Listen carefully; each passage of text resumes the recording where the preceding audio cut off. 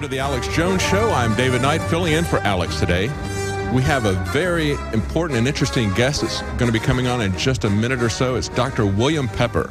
Now, Dr. Pepper is a human rights law advocate. He is a barrister from the United Kingdom, admitted to the bar in numerous jurisdictions throughout the United States. Now, he was involved in the televised trial of James Earl Ray. It was a mock trial to attempt to get Ray the trial that he never had.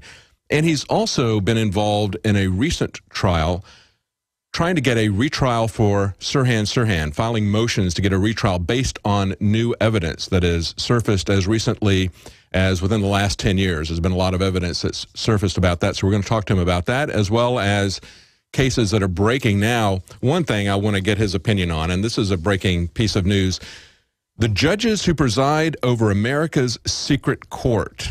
This is out of Reuters. It says 12 of the 14 judges who have served this year on the most secret court in America are Republicans. Half are former prosecutors. What we're seeing here with the FISA court, we're told not to worry about all these releases of NSA snooping because it's all been authorized by these judges. Well, it turns out that they fly them in for a short period of time. They're actually working on, as regular judges in their jurisdiction, they fly them in from time to time. They do a cursory review of this stuff and just say, go ahead and do it.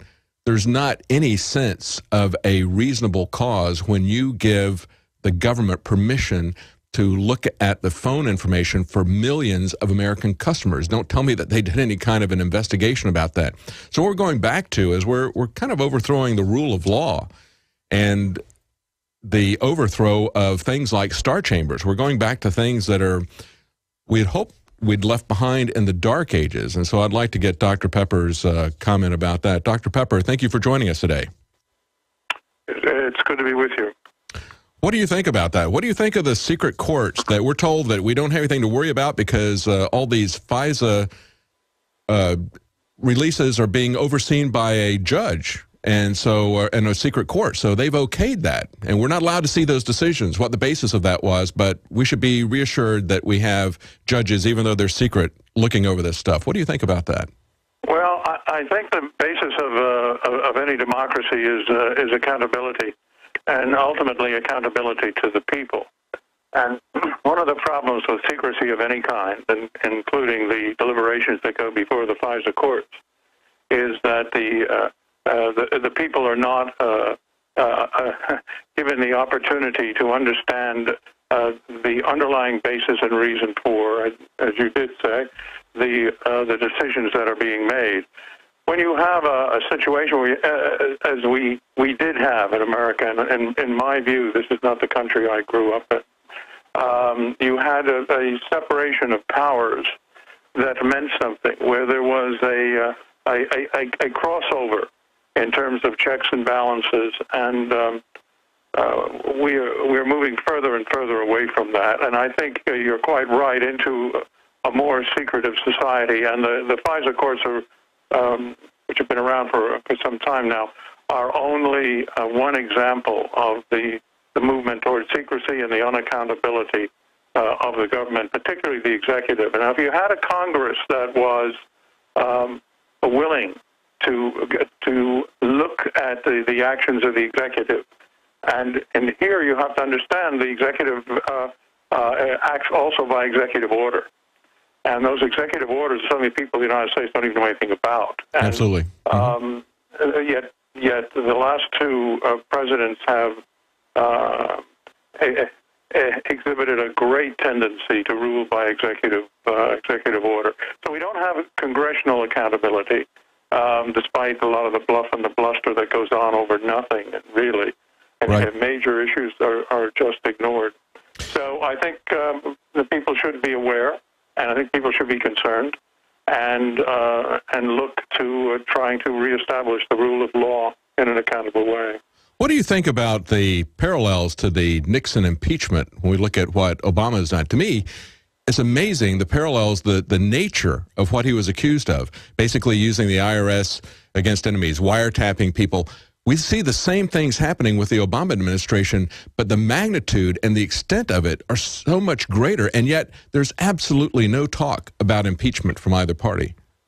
Well, I mean, the is in league with the ruling forces of the society. Right. And they control, they dominate the Congress, and they control the whole process of impeachment. And that's exactly what you were saying in the beginning. You said that this is not the country that you grew up in, because when Nixon was around, at least there was some checks and balances going on from one branch to the other. The Congress would actually stand up and say something about some of these illegal actions, whereas today they just are complicit and go along with it. Well, you don't have any devotion to the Constitution. No. Really, with few exceptions, and I'm going to say there are some exceptions, but with few exceptions, the Constitution seems to be capable of being ameliorated, pushed aside, all in the name of this new war, this war on terror. And now they're moving this the fear of terrorism very clearly into the domestic side of things. You know, foreign terrorists were the major concern after 9/11. Well, we've crossed that bridge, and we're now involved with concern about domestic terrorism. And I think the number of war games that the Pentagon has slated, and that are available on the Pentagon's website, are indicative of the fact that they are now gearing up for massive crackdown. Absolutely. And I think it's going to ultimately lead to a suppression of all dissent. I think that's where it's heading. We've talked over and over again on this show about how they have set up war games, as you mentioned it, in various cities where they go in and they have joint exercises between the military and the police. And it's being done on an increasingly frequent basis. Part of it is getting people accustomed to that. But the other part of it is, as they said, they like to train in a scenario that they're going to be engaged in. So when you see them in American cities working with the police, you can understand that they're not training for the invasion of Syria, because they don't think that they're going to get the cooperation of the police in Syria. They're training for domestic oppression. That's what they're training in with these different exercises. Don't you believe that? Well, yeah, they've been at this for a long time. The militarization of the police has been going on for well over 35 years. It's been gradual. Mm-hmm. They've been infiltrated by intelligence agencies and the Defense Department, and I think it's virtually complete at this point in time. And the Americans, it's happening right under their noses. Unfortunately, they don't know, and maybe don't want to know. There's a whole psychological mindset that I think you have to be very conscious of and aware of, and it's very easy for citizens in a republic like this to go into a situation of denial, where they just don't want to know. And that is what's most frightening to me, because if the only two roads to power and change are money and numbers, since we know who controls the money, the numbers are the only route available. And if you don't have a mobilized population, as the Occupy movement in its infancy attempted to establish, we're in deep trouble here. Yeah, absolutely. One of the things I'd like to talk to you about is the Sirhan Sirhan case, because that is something that just came up recently, and you're trying to get a new trial for Sirhan Sirhan based on evidence there. It's a fascinating case that's there, but I guess part of it that fascinates me is the fact, and I really respect what you've done, because when you stand up against something that is the narrative of the mainstream media, like the case of the Sirhan Sirhan, you get called a conspiracy theorist, you get ridiculed, and yet it's not an open and shut case. Tell us a little bit about that. Well, I and my colleague Laurie Dusick agreed to take on the Sirhan habeas corpus petition after his then current lawyer Larry Cheater died. We didn't do it. I didn't do it quickly, and I didn't do it surreptitiously or frivolously, because of exactly what you say. I have to be very careful. I try to be very careful about getting involved in causes and fights, because if it's not well, if your fight is not well grounded, if your position is not substantial, you do get attacked. And if you make a mistake along the way, and no matter how small or minor, that of course will be magnified. So you really do have to be, when you're coming up against the forces involved in these kinds of cases, and I'm talking about political assassinations, you really do have to be very careful. And I studied that file for a better part of a couple of years, and before I finally agreed to do it. Remember, when I agreed to represent James Earl Ray, I had taken 10 years of working on that case before I agreed to represent James, who was after me for a long time, to do it. Yeah. Because I wanted to be absolutely certain that he played, not only did he not do it, but he played no knowing role in the assassination of Martin King. So I started in 78. It was 88 before I took him on. With respect to Sirhan, we came on in around 2007, I guess, after we really went carefully through the file. Now, this wasn't a particularly important case for me personally, because as I knew Martin King the last year of his life and was very close to him during that period when I was much younger and I'd come back as a journalist from Vietnam, I also knew Bobby Kennedy. I was his Citizens Chairman when he ran for the Senate in New York State in 1964 in Westchester County. I ran his campaign, and though I was very young, I had a fairly large following of reform type. Hang on, Dr. Pepper. We're gonna continue. I want to hear the rest of this, and I know everybody's going to want to hear about the Sirhan Sirhan case because it's not an open and shut case as we've been told. Hang on, we'll be back after the break. The important thing about the Pro 1 filter today is that the material we use for removing fluoride and other heavy metals now will remove the latest form of fluoride called hydrofluorosilicic acid. There's no other fluoride reduction filter out there that will remove that type of fluoride. And it's extremely important because today we're hearing more and more cities are using that form of fluoride. We've been having medication forced on us through the water system for quite a while. Most people don't realize it. Most people don't realize the negative effects of fluoride. There's a wide range of health effects that are attributed to fluoride. Bottom line, why should somebody get this new Pro 1 Pro Pure filter? The reason to buy the Pro 1, it's an all-in-one filter. It's convenient, easy to use. It doesn't require the add-on fluoride filter. And in addition, this filter removes the latest form of fluoride called hydrofluorosilicic acid.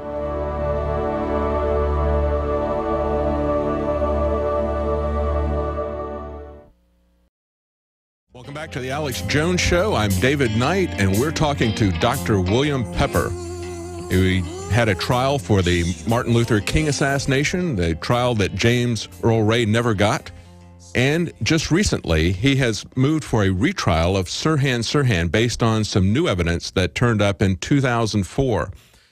And it's very interesting to see that it may take a very long time. As he mentioned just before the break, he spent 10 years investigating the Martin Luther King assassination before he decided to take the case. Even though he was in touch with the Martin Luther King family, they had questions about the story as presented by the government.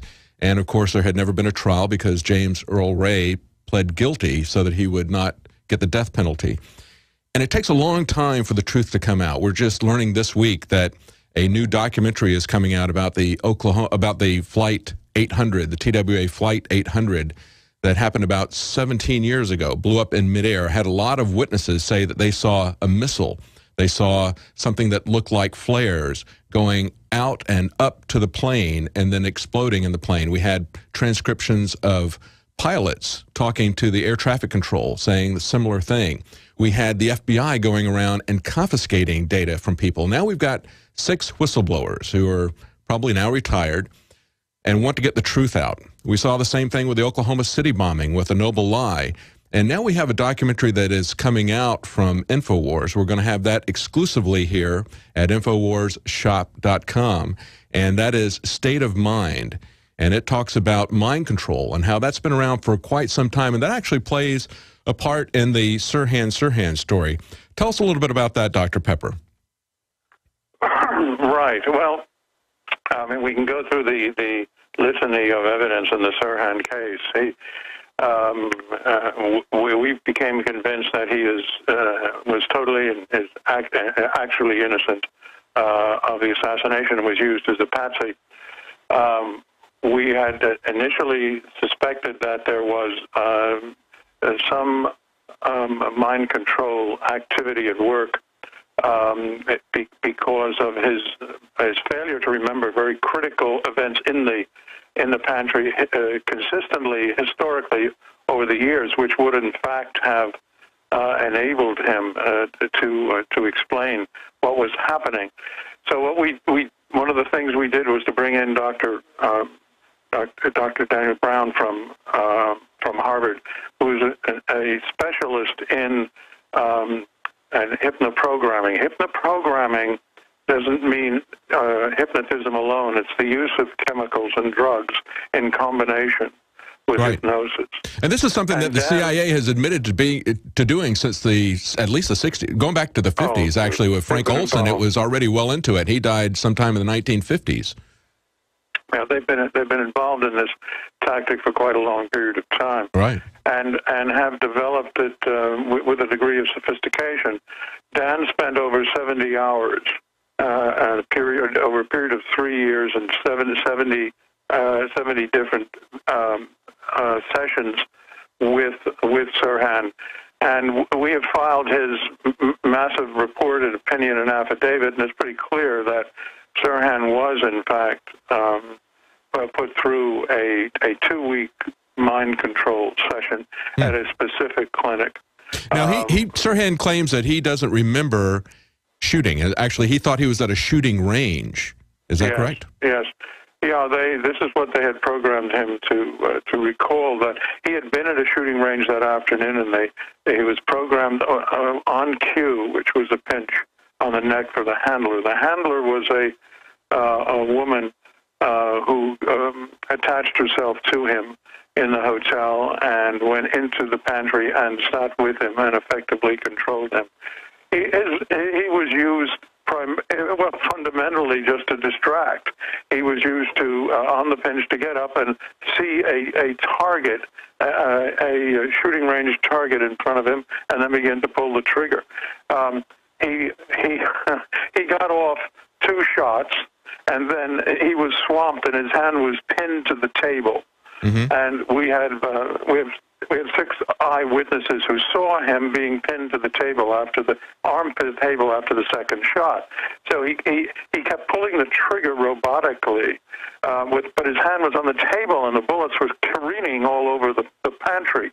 Meanwhile, the actual assassin put 3 bullets at powder burn range into the back of Senator Kennedy, 2 through his coat and 1 through his right ear, which into the brain, which killed him. And that was the fatal shot. A 4th shot went through his shoulder pad. So 4 shots were fired from the rear. Sirhan was never toward the rear. He was always in front of the senator. I mean, we have 12 eyewitnesses, who independently always placed him in front of the senator, never behind him. Amazing revelation. Yeah, we're going to continue on with that. It's extraordinary.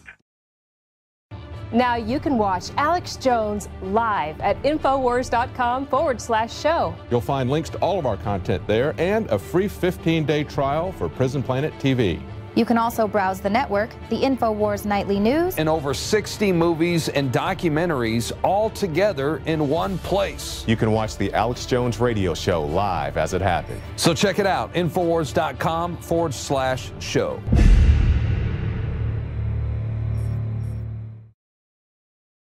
Welcome back to the Alex Jones Show. I'm David Knight, and I'm talking to Dr. William Pepper, and he's trying to get a retrial for Sirhan Sirhan, the accused killer of Robert Kennedy. And we were talking just before the break about how Sirhan Sirhan maintains, and Dr. Pepper's had testimony from expert psychologists, he maintains that he was under mind control, that he did not know where he was or what he was doing. He believed that he was shooting at a target range, and Dr. Pepper was just telling us before the break that he only got 2 shots off, and then people around him pinned his hand to the table, and he continued to fire until he fired all 8 shots, and he fired randomly into the crowd of spectators there. Meanwhile, Robert Kennedy was killed with 3 shots from behind at point-blank range, as Dr. Pepper puts it, powder burn range. And he was just telling us about some of the details about that. This is not just assertions. Think about how this was played in the media.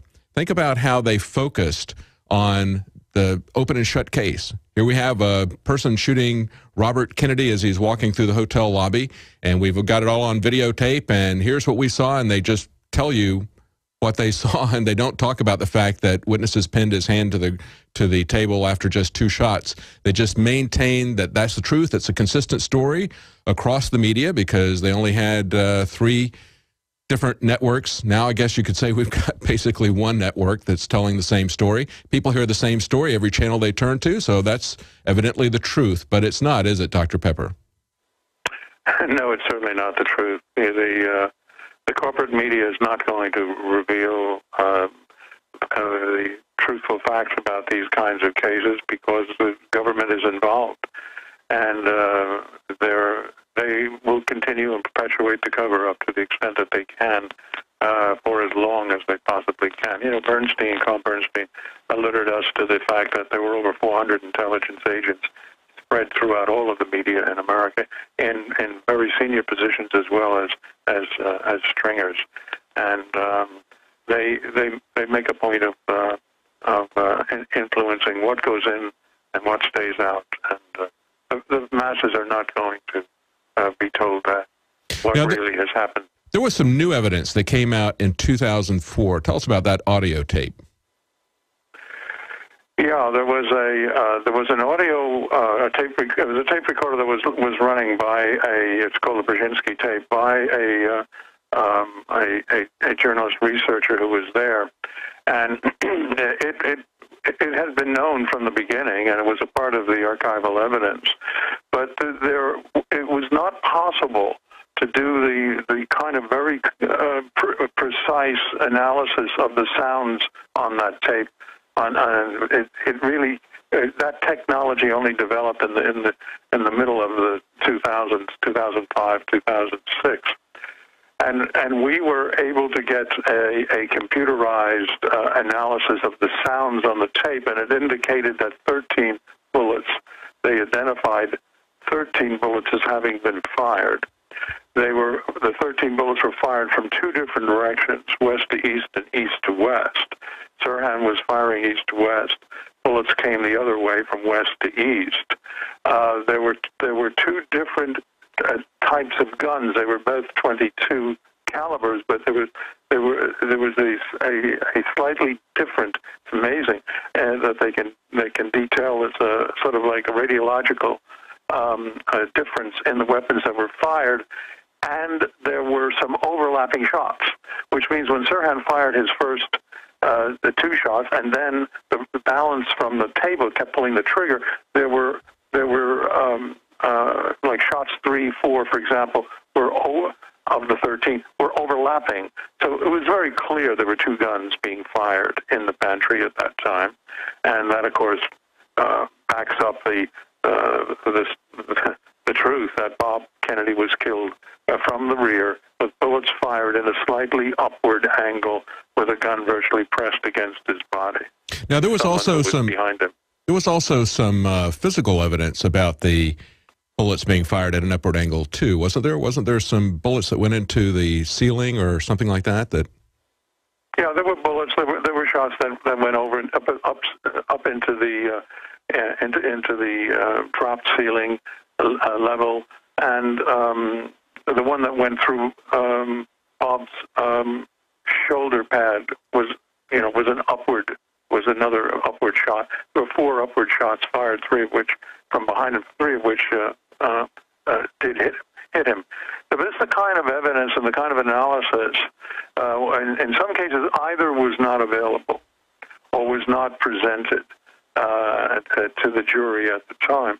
So we believe that there is a legitimate claim under law for Sirhan to be given. Well, we think he should be turned loose, frankly, because of the there were two of the bullets that were introduced in evidence were not the real fatal bullets. We've established that as well. They were not bullets that were fired from Sirhan's gun. So the evidence is so strong that we think actual innocence is clear, And if he's not going to turn him loose, of course, but we would hope they would give him a new trial. If they won't give him a new trial, we would hope at least we can get an evidentiary hearing where, for the first time, all of this new evidence can be put out under oath. That's really what we would like to see happen. This man has been in prison, as you can imagine, for all of these years, and for a crime that he didn't commit. That's right. You might even consider doing a documentary. I mean, when we go back and look at the Oklahoma City bombings, the Noble Lie went back and talked to so many eyewitnesses and put together so much information. I was aware of a lot of what had been discovered at the time that it happened. I was following it. I knew about the bomb blast patterns not matching and being testified to that by a former general who was a demolitions expert, not matching the kind of blast pattern that you would have from a single bomb, single point source. There was a lot of information like that it was pretty clear that it didn't match the official story. There was, like I said, about Flight 800, we had a lot of eyewitnesses talking about seeing flares, identifying it as a missile, as a cruise missile, surface-to-air missile.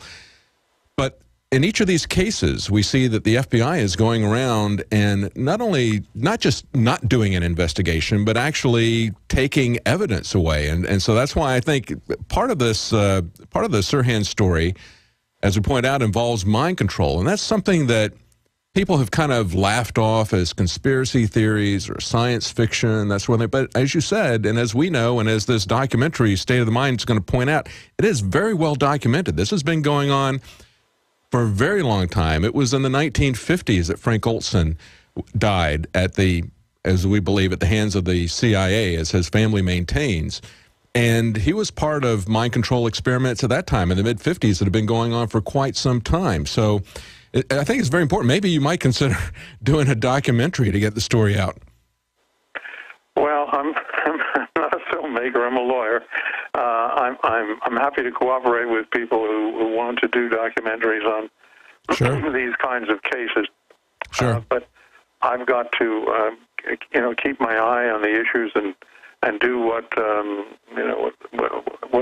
human rights lawyer should do. Try to right a wrong, rectify an injustice, and that's absolutely a pretty big task in itself. Oh, absolutely. Yeah, I understand. You're not a filmmaker, you're a lawyer, and you do what you do very well, and we really appreciate you standing up for the truth.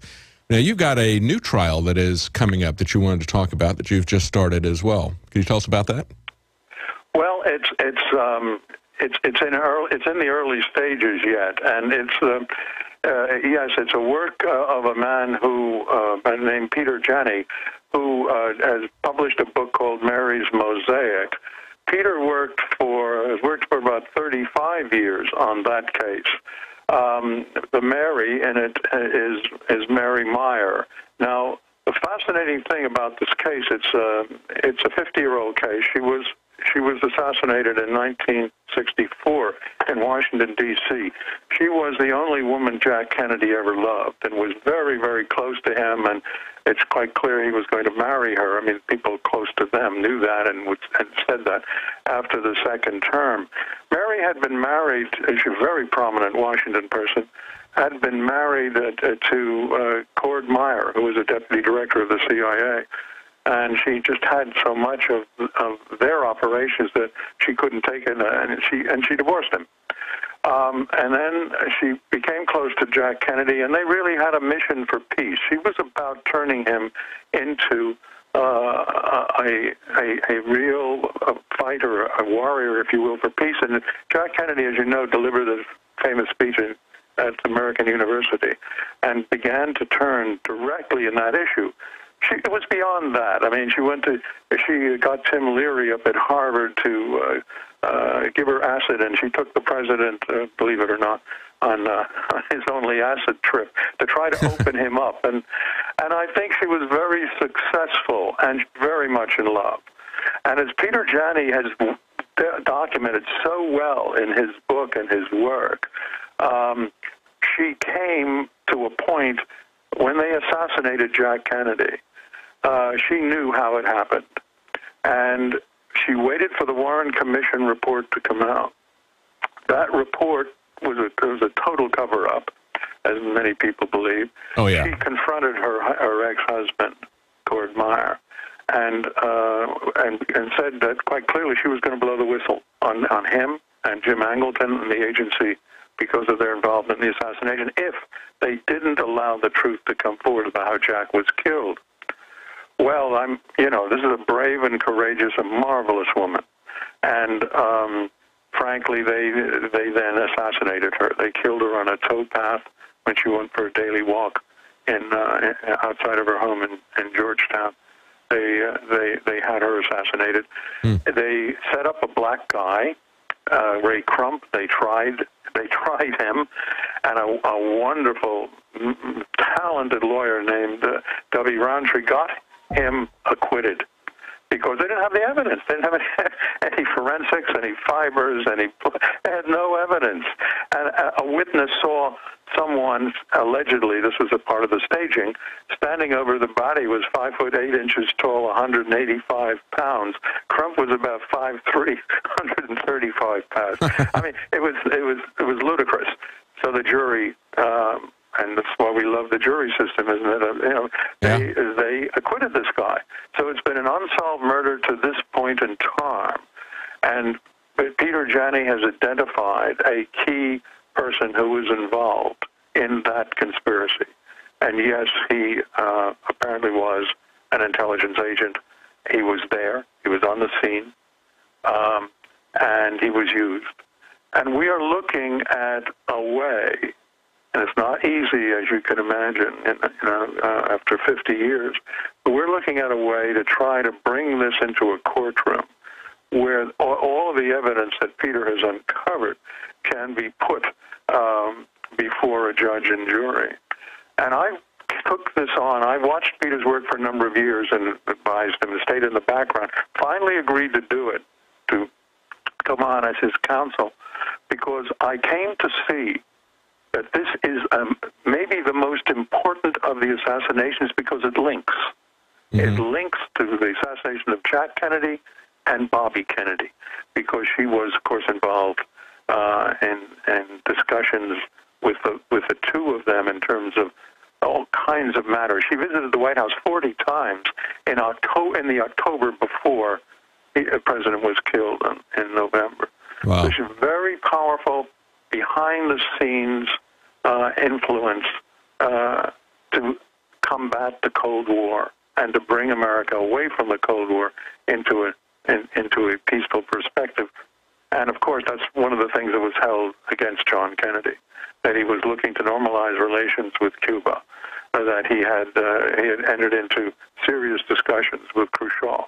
Well, you talk about Kennedy's peace movements. He actually stopped Operation Northwoods, which is really kind of a template for 9/11. If people want to know why we believe, one of the reasons why we believe it is because they had planned it decades before, doing exactly the same thing. He walked out of one time after another. The Joint Chiefs came at him. Curtis LeMay and Lemnitzer came at him. They wanted a preemptive strike on the Soviet Union, a nuclear strike. I mean, one thing after another. These military guys were on Kennedy, and when he questioned them specifically and precisely about detail, they didn't have them. They didn't know that there were 100 land-based surface missiles throughout Cuba.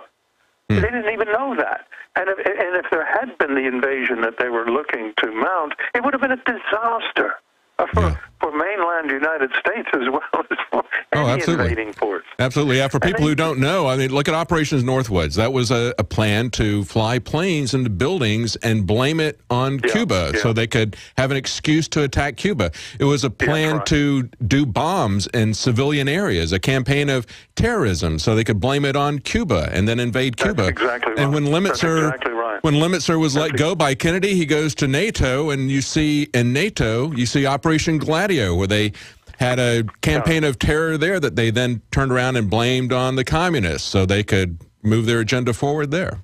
Well, there's no question about that. You know, and if Bob Kennedy had been elected president, he had made it. Although on the record and officially, he never made this commitment, but he did to some of who were very close to him.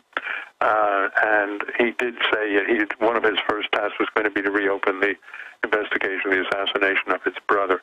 And in that, that's a collaboration right across with, with the encouragement, of course, of Mary Meyer. So I think this is a political assassination people don't know about. It's an unsolved murder.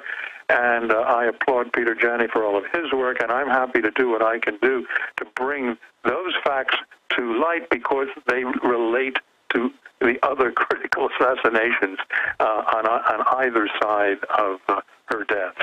And yes. I'm happy to do that. Well, it's always a worthwhile thing to go in and search for the truth. And I really appreciate the fact that, as you said, you made sure that you had careful evidence. You went in and you looked for 10 years at the Martin Luther King assassination before you went into it.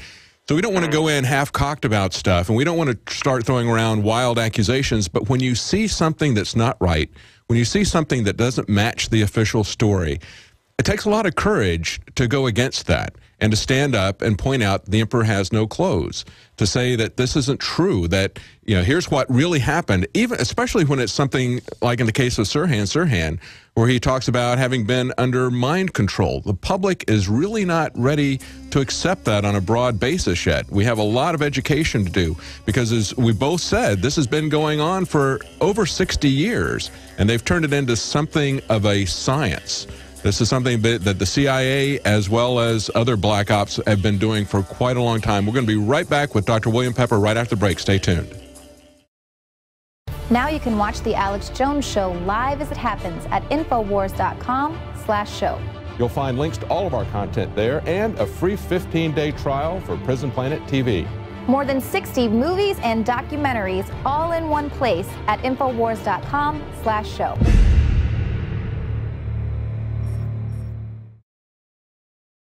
Welcome back to the Alex Jones Show. I'm David Knight, filling in for Alex here in Austin. A little bit of housekeeping before we go back to our guest, Dr. William Pepper. Infidel Body Armor at infidelbodyarmor.com. Take a look at their product. It stops hundreds of rounds of AK-47, M4, 3060, 308, and more. It's ceramic armor, just stops 6 rounds, but this goes beyond that. This stops hundreds of rounds. It's related to level 3 body armor, and that number is 888-608-6605. That's 888-608-6605. And as we were talking about at the beginning of the hour, this amazing case out of Tennessee where just complaining about cloudy, bad-tasting water to the water board caused them to threaten the complainers with terrorism. Not just calling them loony, not just calling them conspiracy theorists, but threatening them and saying, you better be careful. We might talk to Homeland Security about you. We might out you as a terrorist. Well, you may not be able to get the bureaucrats to do anything to clean up the water, but you can take control of it yourself to some degree. If you live in an area like we do here in Austin where they dump a lot of garbage into the water, fluoride and other things, you can get a ProPure filter. You can get that at InfoWarsStore.com. You can get 10% off. It's gravity filtration. It's the best way to purify your water. Unlike reverse osmosis or distillation, the ProPure filters don't eliminate the beneficial minerals that are found naturally in the water. Something you can do to help the operation and to take some control over your life, because there's only so much you can do to get these arrogant bureaucrats. You can't get them to stop spending massive amounts of money to take the waste from the aluminum and nuclear industry, the fluoride, and start dumping it into your water. Even if you believe that that is beneficial, and there's much, much science to show that it isn't, to show that it increases bone cancer and other illnesses, even if you believe that it was effective, it doesn't make any sense whatsoever to mass medicate a population by putting stuff in the water supply. You're always going to get people that are under-medicated or over-medicated, even if it were effective, and it's not effective. But we were talking to Dr. William Pepper, and he's defended Sirhan Sirhan, trying to get him another trial, trying to get it reopened based on new evidence that surfaced in 2004 about audio recordings that showed that there were multiple guns and that there were 13 shots fired, and talking about how there was even physical evidence of these shots in the ceiling. It was upward shots, shot from behind, that actually killed Robert Kennedy. And Sirhan Sirhan was in front, and he was actually maintains that he did not know where he was. He didn't know that he had shot Robert Kennedy. He was told that he had and believed it based on what he had been told. Sounds very similar to the shooting that we had in Aurora, Colorado. And there's a lot to be done in terms of educating the public as to what the CIA has been doing. We had some revelations of the Church Committee hearings in the 1970s where the CIA confessed to quite a bit of things that was news to the general public that had been talked about by other people. And we know that for at least 60 years, the government has been making a science out of mind control. That's something that the general public just doesn't understand yet. And we have a documentary that's coming out that you can pre-book right now at InfoWarsStore.com, Mind Control. It's about the psychology of mind control and what's been done in these programs over the last several decades. Dr. Pepper, we were just talking about the new trial that you're getting involved in. Tell us a little bit about that, and we've got a couple of more minutes. Tell us where you want to try to take that. You said you're trying to get that case reopened and actually, I guess, trying to do a prosecution based on the evidence that you've got there. Is that correct? Well, I think we're exploring all of the possible avenues. The whole idea is to get a judicial setting, whether it's civil or criminal, where the evidence that Peter Janney has dug up and others have dug up as well. Now you can watch the InfoWars Nightly News streaming live as it happens for free. Check it out at InfoWars.com/show.